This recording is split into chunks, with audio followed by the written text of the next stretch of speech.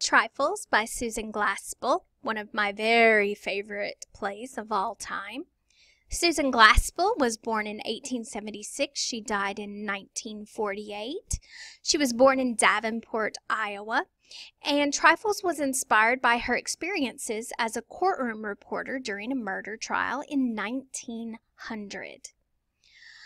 While living and writing in Iowa, Glaspell met George Cram Cook, the man who would become her husband. Both Cram and Susan wanted to rebel from their conservative upbringing. They met in a socialist society during a time when Cook had divorced for a second time and longed to experience a rural commune lifestyle. However, his series of divorce conflicted with the traditional values of Iowa. Thus, the newly married couple moved to Greenwich Village. According to the Greenwich Village bookshop door, Cook and Glaspell were the creative force behind a new style of American theater. In 1916, Glaspell and a group of writers, actors, and artists co-founded the Provincetown Players. Both Glaspell and her husband, as well as other drama icons such as Eugene O'Neill, created plays that experimented with both realism and satire. Eventually, the Provincetown Players gained great fame and economic success, which, according to Cook, led to disagreements and disenchantment. So, mo money, mo problems. And evidently that held true for the Provincetown Players. Glaspell and her husband left the Players. They were much disillusioned by the fame, so they decided to travel to Greece in 1922. Her husband, shortly after achieving his lifelong dream to become a shepherd, died 2 years later. So, they moved to Greece to be shepherds and wear this awesome outfit that George Cram Cook has on. Well worth the move. Glaspell returned to America in 1924 and continued to write. Her work focused more on her best-selling novels, but also included a Pulitzer Prize-winning play, Allison's House. So, let's talk about Trifles, the play itself. We have a character list. We have George Henderson, the county attorney, Henry Peters, local sheriff and husband of Miss Peters, Lewis Hell, Miss Peters, Miss Hell, John Wright, who is the murdered man and owner of the house, and Miss Minnie Wright, John Wright's wife, and his suspected murderer. So what we have here is the definition of trifles, and there are 5 different definitions. And as we talk about the play and we read the play, we're going to look at each of these, and each one of these particular definitions work perfectly with the plot and theme. Within the play Trifles, we are presented with a dramatic question. Through the first 2/3 of Trifles, the dramatic question is, will Minnie's motive in killing her husband be discovered? Well, this dramatic question is answered when the canary is found. However, after that dramatic question is answered, a new one arises. Having discovered Minnie's motives, will the women reveal it to the lawmen? When we analyze this play, one interesting thought that perhaps the reader is beginning to ponder is this. While the men importantly bumble about trying to discover a motive, Mrs. Peters and Mrs. Hell solve the case right under their noses. As our women are in the kitchen and collecting Miss Minnie Wright's things, they ultimately discover the motive for the murder. But of course the men are in the barn and they're looking for weapons, and so as the women are gathering Minnie Wright's things, they happen upon the motive. Now, once they discover the canary, the 2 women began to realize painful truths about their own lives. At first, they feel no connection to Minnie Wright, but when they find the canary and when they begin to examine things that have occurred within their lifetime, they realize and become aware that they do have a significant amount in common with Miss Minnie Wright. Now, ultimately, these two women resolve to side with the accused, with Minnie Wright, and they do this against the men, and they do hide the evidence. So, themes and conflicts in our play Trifles. The first is gender differences. For example, women who men say worry over trifles can find large meaning in those little things, which is exactly what the women did. At the beginning, the men are looking for a weapon. They go into the barn. They're looking at the body of Mr. Wright. However, the women are in the kitchen, and the men have described, oh, these women speak about trifles. They just, talk about little things of insignificant matters like sewing. However, in the sewing basket was the motive for murder. So, another interesting theme is that it can be argued that because these women initially did not realize how much they had in common, that they did not unify and support each other. Within the play, we have our ladies lamenting the fact that they never came and visited Minnie Wright, that they never gave her company, that Mr. Wright was a hard man to live with, and that they should have supported her. Justice. Justice is another important theme.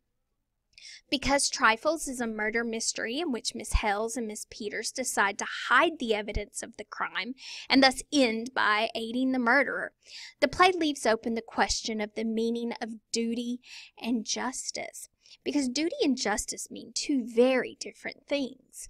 For men such as George Henderson and Henry Peters, the concept of law and order is intricately linked with duty and justice.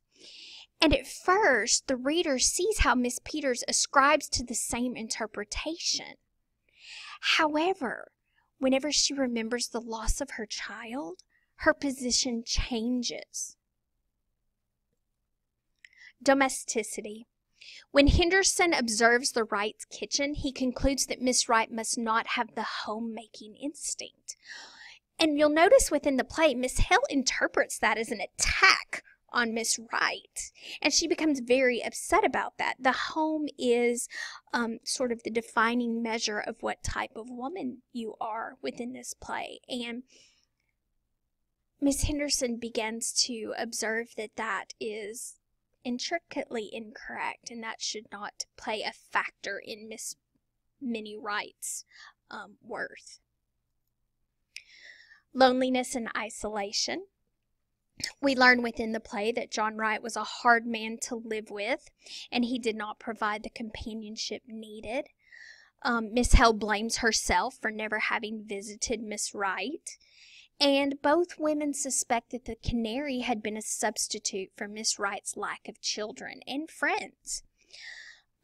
Miss Peters recalls her solitude while she was homesteading in Dakota and remembers the loneliness is part of the female and human condition.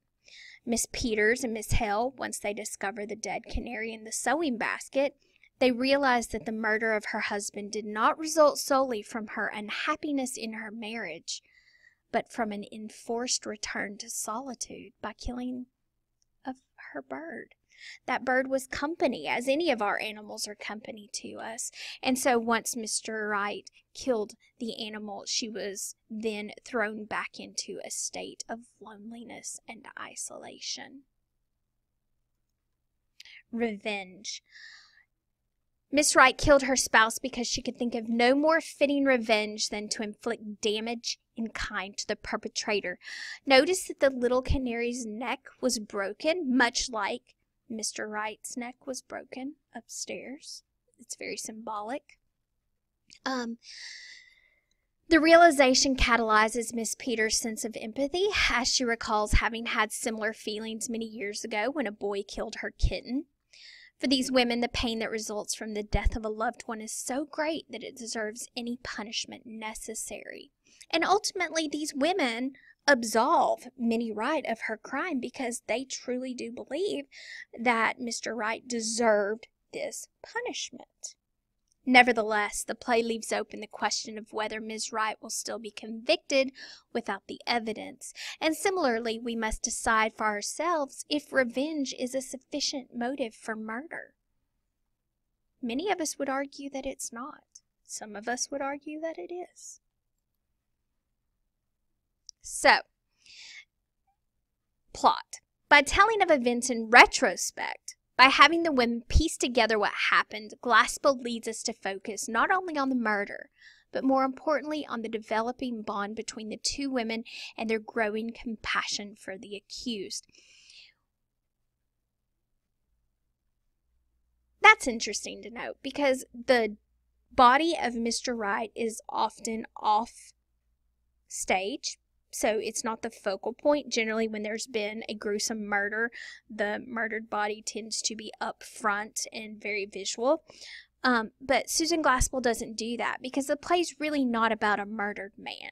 The play is about the developing bond between Mrs. Peters and Mrs. Hale. Protagonist. Arguably, both women could be considered protagonists. A few things to consider. It is Miss Hale who destroys the wild stitching in the quilt, who finds the dead canary, and who invents the story of the cat, thus deceiving the county attorney, and who, after Miss Peters goes to pieces, takes initiative and hides the evidence in her coat pocket. Now, that is definitely a protagonist. However, let's go back for a moment. However, Miss Peters, we see her as a fully developed character. She begins as, in quotations, married to the law, but as we see her remember her past experiences and loneliness and how hard it is to be the wife of a farmer, she comes full circle. So it's interesting to sort of decide, both of these women could arguably be the protagonist. So, this is a question that we ask ourselves. Is this accurate? Trifles suggests that men tend to be aggressive, brash, rough, analytical, and self-centered. In contrast, women are more circumspect, deliberative, intuitive, and sensitive to the needs of others. It is these differences that allow Miss Peters and Miss Hale to find the clues needed to solve the crime, while their husbands miss the same clues. Now, this is an incredibly broad statement. And several people, and myself, would argue with this, that it's not all men, that we cannot lump people into their specific gender roles, right? However, in this play, we do see gender roles being very defined by Glaspell. Men behave this way, females behave this way. Now, we have to think about the time that this play was written. So, I don't know. It's an interesting question. It's definitely something to have a conversation about.